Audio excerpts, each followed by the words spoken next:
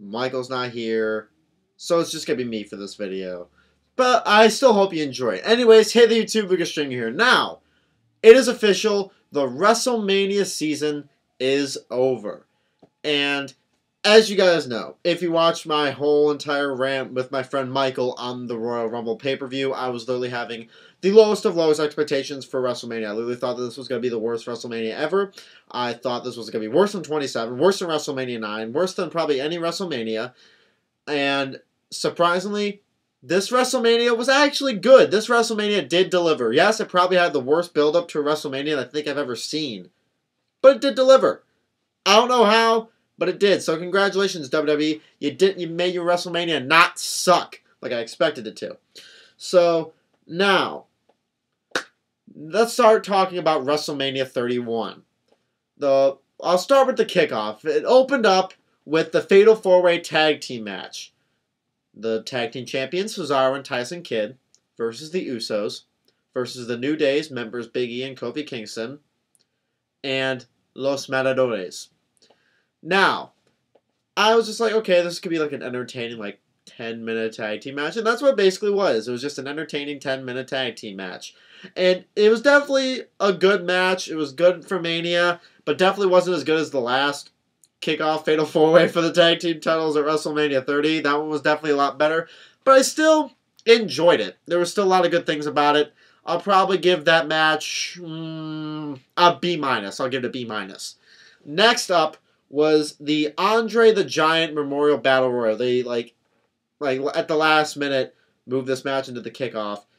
And I really don't understand why. I thought they could have, instantly put that in the show because they did a stupid segment. I bet that's why they cut it out of the regular show. I'll get into that later. Don't worry, I'm not having a huge rant about the Royal Rumble. Why am I saying Royal Rumble? WrestleMania. But it's just one tiny thing that pissed me off. But anyway, the Andre the Giant Memorial Battle Royal. It was entertaining. I don't think it was as fun as last year's, but I still thought it was going to be good. Now, I really did think that this was going to be the match that we'd see Sheamus return, and I thought that he would come and win the Andre the Giant Memorial Battle Royal, but he didn't.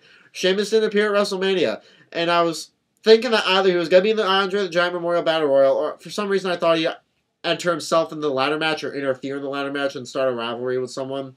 But Sheamus didn't appear at WrestleMania at all, so maybe he'll return tomorrow on Raw, hopefully, because I miss Sheamus. But this Battle Royal, a little disappointing. I was kind of pissed off at this match.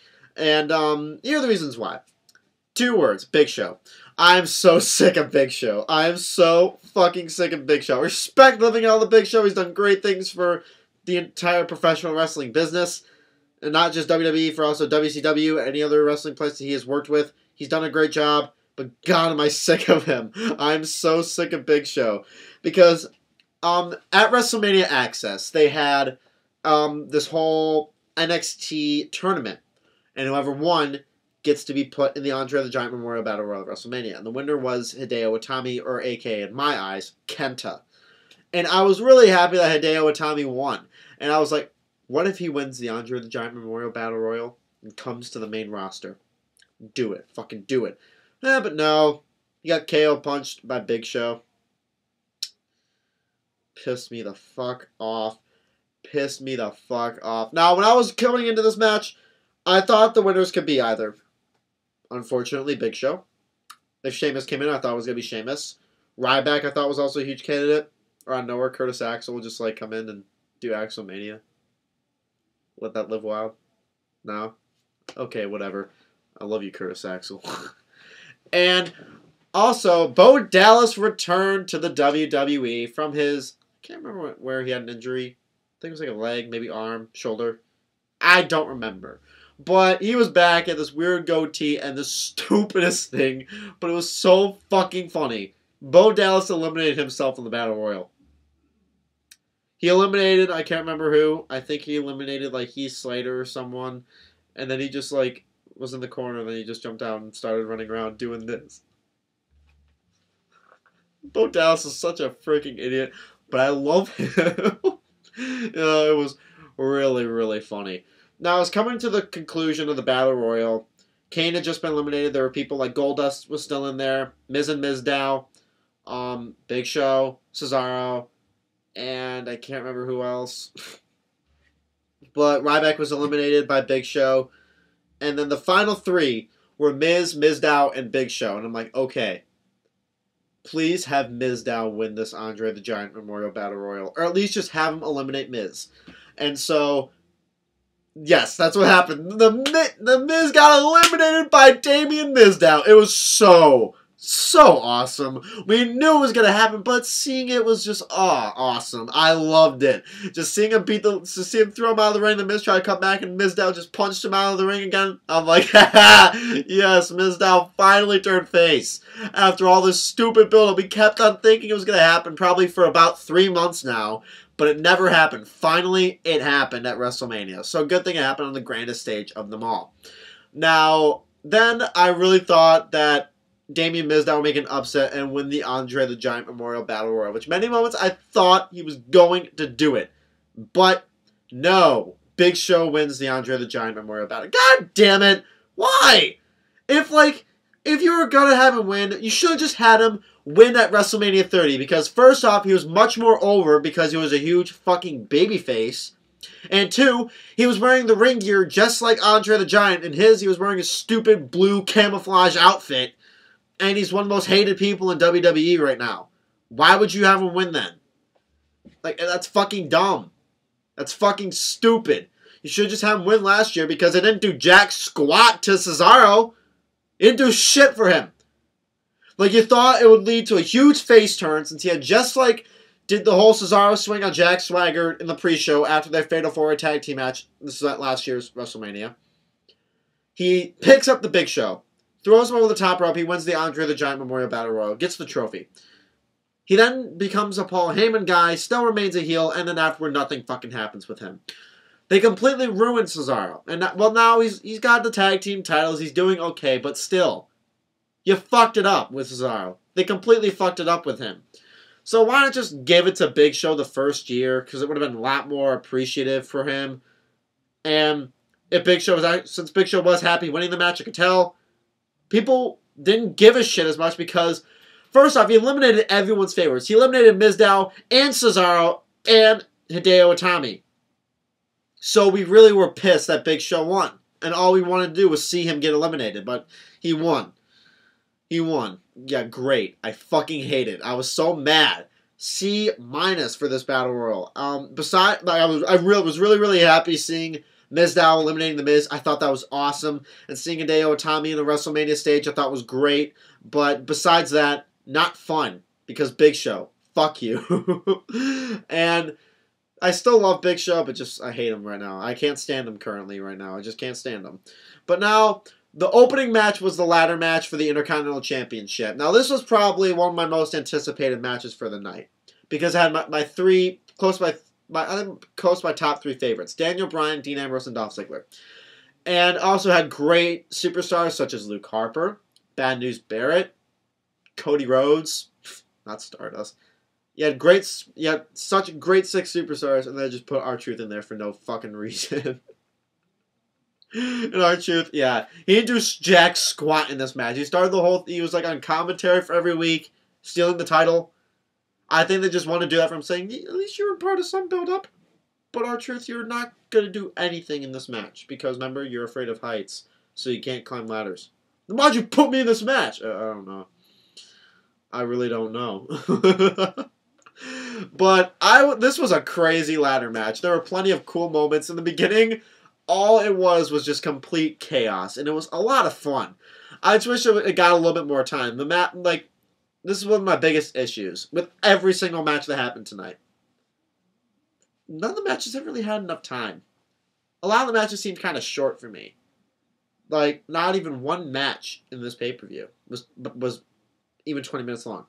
Not one single match. The Andre the Giant Memorial Battle Royal in the kickoff was longer than probably more than half of the matches in WrestleMania.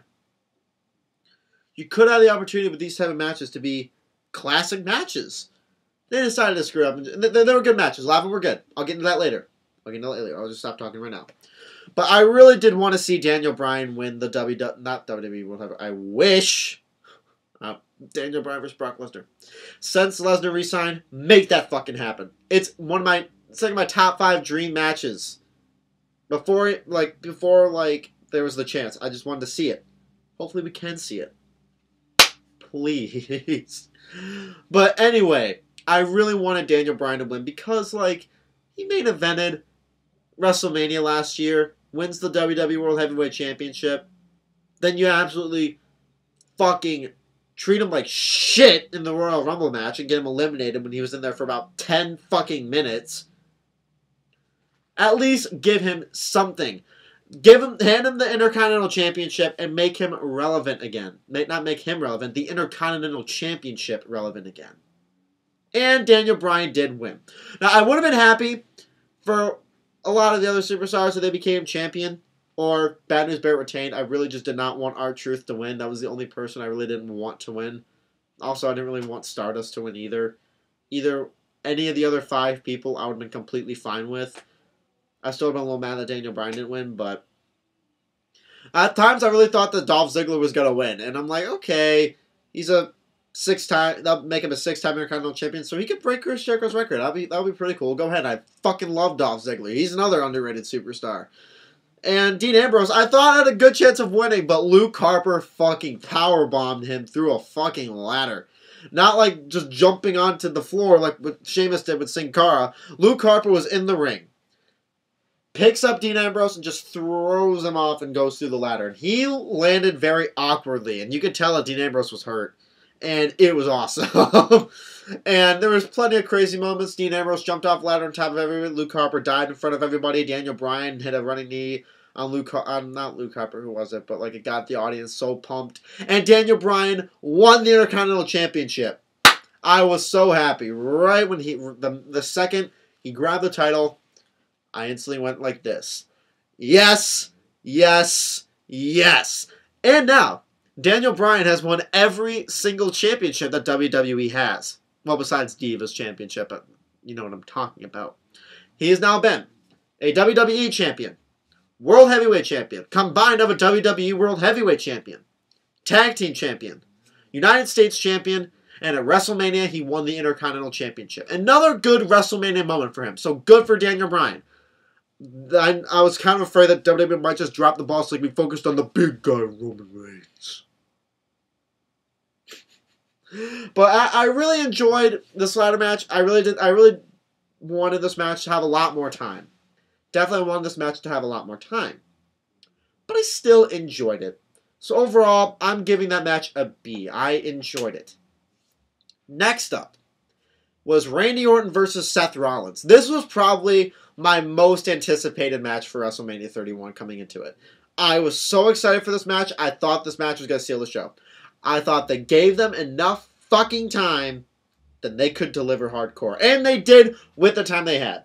I definitely think that this match could have been a hell of a lot longer. It was about 15 minutes. And I'm like, oh, you fucking joking? You should have had this been a 20-minute classic WrestleMania match. It was a great match. It was a great match. Don't make me think I'm just like completely saying this match is horse shit. I loved this match. Great back and forth chemistry between these two. They had great chemistry together. Randy Orton with the elbow pads back. I thought that was so fucking cool because it reminded me of 2004 Orton. And I was having a good time watching this match. I was very entertained. They had very good chemistry. There were plenty of moments where I thought it was going to quickly end. I'm like, no. Because Randy Orton hit him with the RKO. Rollins kicked out. Seth Rollins hit him with the curb stomp. Orton kicked out. Had great moments. Definitely had great moments. But I do think it should have had a little bit more time. Just a little bit. But, oh my god. The highlight of this match was the ending. This had a fucking awesome ending. Seth Rollins is about to hit the curb stomp. He jumps, then Randy Orton lifts him up in the air. Rollins is flying, and then boom! RKO! What a clever and awesome RKO. That is a WrestleMania RKO. That is an RKO that needs to be seen at a fucking WrestleMania. And Randy Orton did win the match, which I was happy with because Randy Orton hasn't won at WrestleMania since WrestleMania 27. So good for him. He lost at 28 to Kane, lost at 29 to The Shield, lost at 30 to Daniel Bryan. He got one now. So good for him. And plus, like, he hasn't won much at a Mania. Come to think about it, he won at 20 his debut, lost at 21 to Taker. He lost at 22 to Mysterio. He lost at 23 in the Money in the Bank. He won in 24. Lost in 25. Won in 26. Won in 27. Then 28, 29, 30. Didn't win. So yeah, good for Randy Orton. I don't know. That was really random. Now, I loved this match. Definitely close to my favorite match of the night. And to give it a grade, I'm trying to think. Between a B+, sort of A-. I'm giving it a B+, because I do think that this should have had a lot more time. They did have great chemistry, and I thought it was a good match, and I thought it could have just been a good Raw match. But it was good for WrestleMania. It had a great moment at the end, and that's what I thought was probably one of the best parts about it. Next up was Triple H versus Sting. Now, I was really surprised that this was the third match of the regular show, and counting the kickoff, this has been the fifth. But I thought this was going to be close to the main event. I honestly thought this was going to be the match right before Brock Lesnar versus Roman Reigns. That's what I thought. And no. So I'm like, okay, we'll see what goes from here. And at the last minute, they switched this into a no disqualification, which I thought was good. And surprisingly, this match was awesome. I had a great time watching this match. I was kind of skeptical because the build-up was absolute shit. Every build-up for all the matches were absolute garbage. But I had a great time with this match. I had a really, really good time watching this match. And I think another reason why I was kind of skeptical was because of Sting absolutely sucking in matches in TNA. His work in TNA was awful. So I was kind of scared. But I could really tell that Sting was trying to get more fit. He looked absolutely great. Especially for his age, Sting looked awesome. And it was a really enjoyable match. Because there's one part in the match. Sting is trying to do a Scorpion Deathlock on Triple H. And then DX comes out. Road Dogg, Billy Gunn, and X-Pac come out. I'm like, this is awesome. Then eventually later on in the match, New World Order, Kevin Nash, Hulk Hogan, and Scott Hall. I was about to say Razor Ramon. But Scott Hall, fucking Hulk Hogan, fucking Kevin Nash. NWO and DX with Triple H, with those teams in the corner, and Triple H and Sting in the ring. I was like, holy shit, this is awesome. Great action, great kick-out moments, and out of nowhere, I did not see this coming. Sting was about to attack Triple H, and then Shawn Michaels comes in, bam, sweet chin music. I was like, oh, shit! Oh, I thought that was awesome. Shawn Michaels came in. He's back at a WrestleMania. Fuck yes! I was so happy to see Shawn Michaels. And I thought that was going to be the end of the match. But Sting kicked out. There was more action going on. I was like, okay, is Triple H going to win or is Sting going to win? But throughout the whole WrestleMania build-up, I thought it was going to be Sting. And Sting had the baseball bat, broke the wood with Triple H's sledgehammer in it, so it was in half. And so you were convinced, okay, Sting is going to take this, he's going to hit it, he's going to finish it off. And then Sting gets hit with the metal side of the sledgehammer. Triple H hits him in the head, pins him 1, 2, 3. Triple H won. I was shocked. I'll be honest. I really thought that Sting was going to be put over. And it's funny because Sting lost his first match in WWE at WrestleMania to Triple H. Uh-oh. But the ending I thought was great. Sting and Triple H shook hands. That was awesome. It was because the team of NWO, it's not really a team because NWO had a huge feud with Sting in WCW, but it was cool that they were having the same side because of the whole WCW and WWE thing. Triple H, X-Pac, Road Dogg, Billy Gunn, and Shawn Michaels on one side, and then Sting, Hogan, Hall, and Nash on the other. I thought that was a great moment, and I thought this was probably the best match of the night. I'll be honest. I think Triple H and Sting was probably the best match of the night.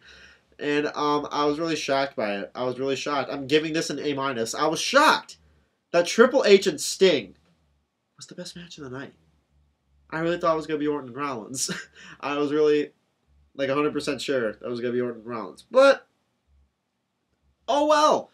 And after that, it was the Tag Team Divas match. AJ and Paige versus the Bellas.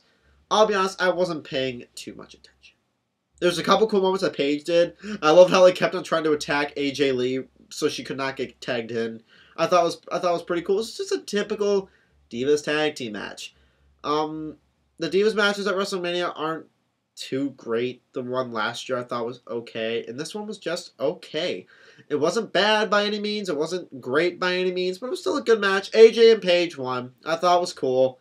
Yeah, it was just it happened. Nothing really big. I'm probably gonna give that a C.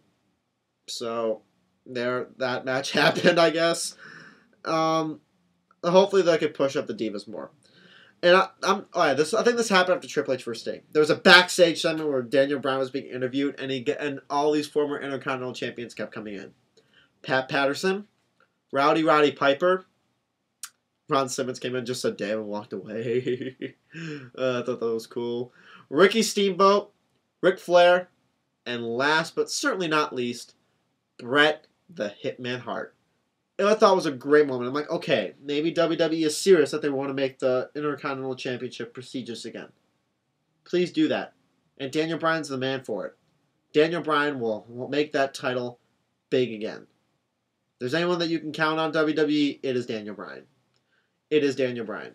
No question. So good that they did that. After the tag team match with AJ and Paige, I think after that, I'm not sure if it was after this. No, yeah, this happened first. John Cena versus Rusev for the U.S. Championship. Now, we all knew that Cena was going to win. We all knew it. But I didn't like this match by any means. I didn't think it was that entertaining. Because with a Cena match, it's usually predictable. You know what's going to happen. And I think a big reason why I liked John Cena versus Bray Wyatt at WrestleMania, because first of all, it's Bray Wyatt. I love Bray Wyatt. And second, because there was some part of me that did think that Bray Wyatt was going to win. There was no thought in my mind that Rusev was going to retain. I would have loved to see it, but I knew that they wouldn't do it. Cena was going to be the U.S. champion at the end of WrestleMania. We all knew it. It was an entertaining match. It was a good match for Mania. Had some cool moments. But Cena actually did one really, really cool thing in the match. What happened was, he kind of did a back thing he kind of went from his back on the ropes and then stunned Rusev. I thought that was so cool. And Rusev's entrance, holy shit, that was such a cool entrance. I loved it. Because Rusev comes in a fucking tank. It was awesome. I loved it. And, the match itself was good. Like, I loved how Rusev kind of knocked over Lana by accident. I thought that was funny. And her ankle was hurt. And the referees had to help her walk. It was funny. Cena hit him with the AA, and he pinned him 1, 2, 3. And Rusev has finally been defeated. Good WrestleMania moment. At WrestleMania, of course, it was the time for Rusev's streak to end. Cena's the new U.S. champ. Cool. C+. There you go. Then, this was what I thought was completely stupid.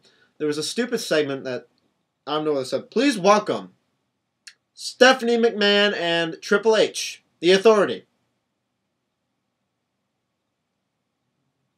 Why? Just why? Why have a stupid segment with the Authority? They were just coming out something like, okay, who's gonna fucking come out? And then I hear, if you smell... Why? Rock, get the fuck out!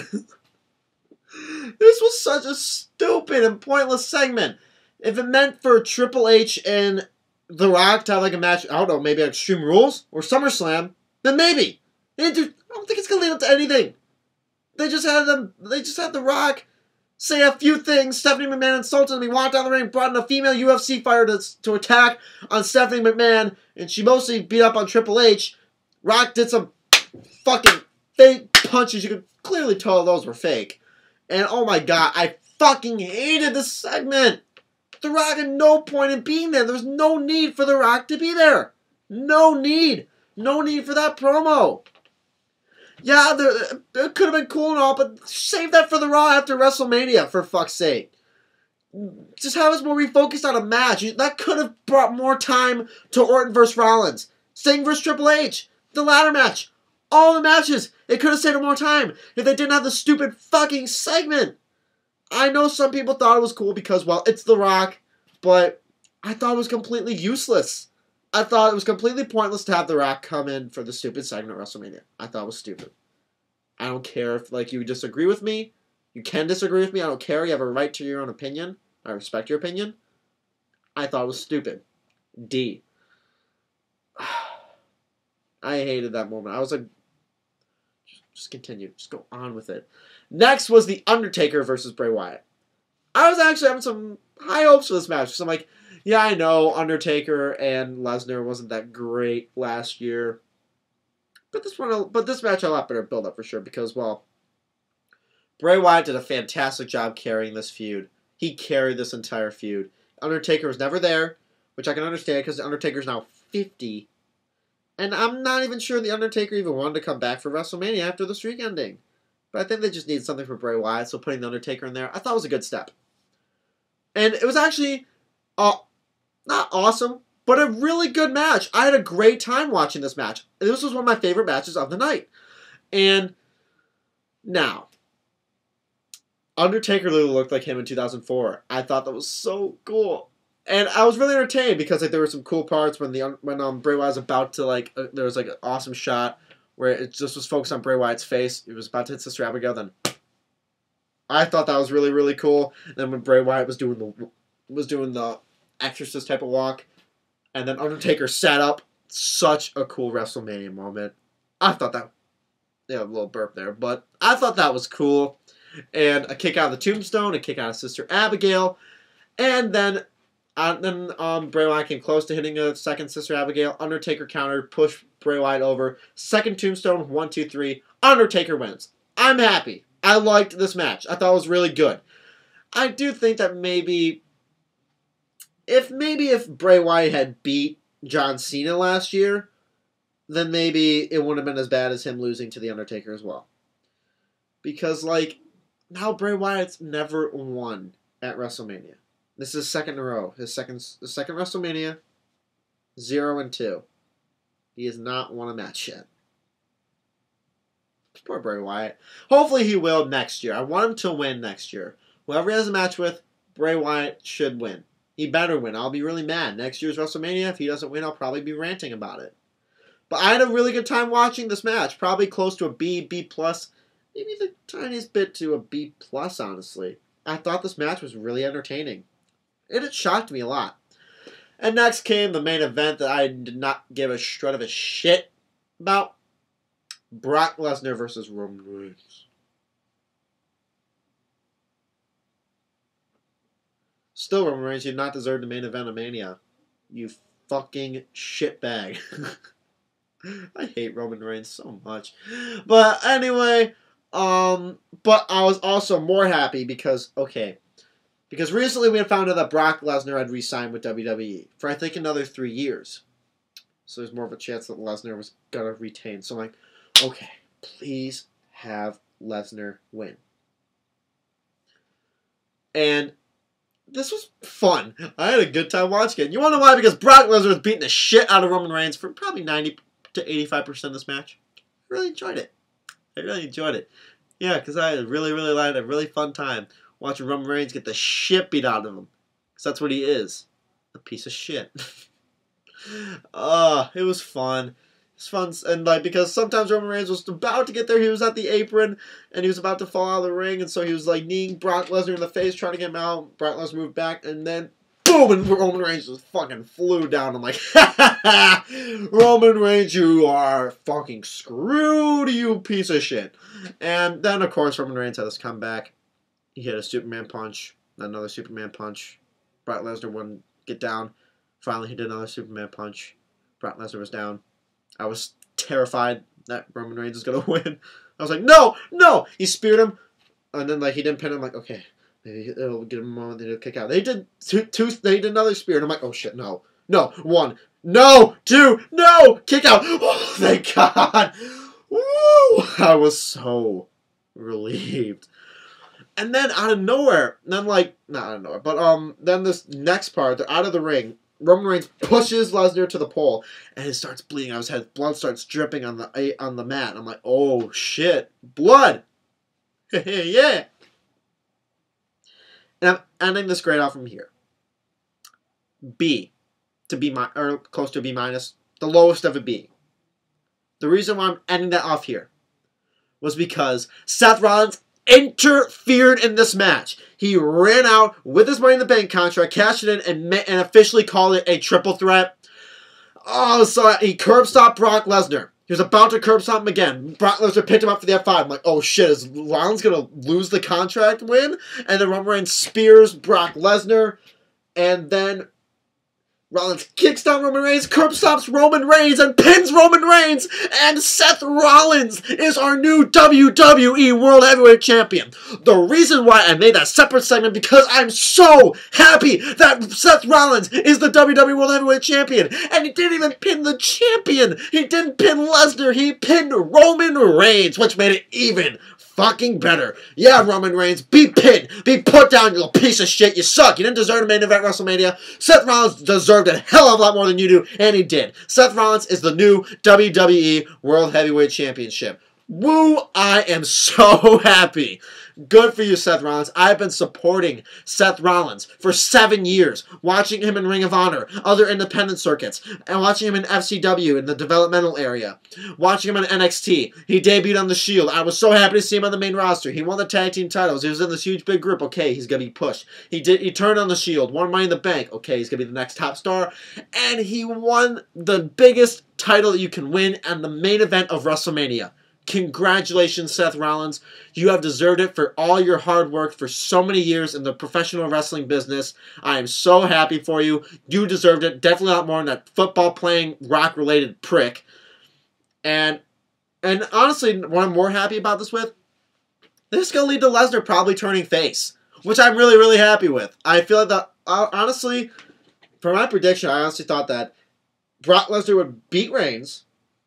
Then Heyman would turn his back on him, hit Brock Lesnar with something, and then Seth Rollins would cash in, and Seth Rollins and Paul Heyman would team up.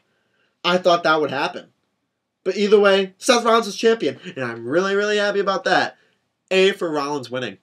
Just a full-on A for Rollins just winning. I thought that was awesome, especially because he pinned Roman Reigns. That got the A, not the A minus. I'm trying to do it, but I'm failing. But overall, I had a good time with this WrestleMania. Yeah, I do think that the matches could have been a little bit longer. You could have given them a lot more time, especially with the ladder match, Randy Orton and Seth Rollins, and The Undertaker and Bray Wyatt. I thought those could have had a lot more time. The segment with Triple H and Stephanie and The Rock, and I can't remember her name. I'm sorry. She's a UFC fighter. She's very, very good. I've seen her matches, a couple of them. But that segment was completely stupid. I thought it was completely pointless. It ruined a lot of time for matches, and that was a big letdown for me, and I really thought the matches could have been longer. Some of the moments, like I didn't really love Cena and Rusev. I didn't love the Divas match. Some parts in the ladder match I thought it could have been paced a lot better. But still, it sort of felt like a WrestleMania more than I thought it did. I had a good time watching this WrestleMania. No, it was no WrestleMania 17 by any means, but it was a decent WrestleMania. I'm going to be giving WrestleMania 31 a B minus. I was shocked by that. I'm giving it a B minus, probably close to a B. A B. I'm giving it a B. Because I think I gave Fastlane a B minus. I'm giving that Fastlane a C plus now after watching it again. But I really enjoyed WrestleMania, and I'm glad I did because I really had the lowest of low expectations. It was better than WrestleMania 27. Yeah, you see that little post over there? You shitty WrestleMania? You suck. But anyway, that was my review of WrestleMania 31. I really hope you guys enjoyed it. And I'm Lucas Stringer. I'll see you guys later.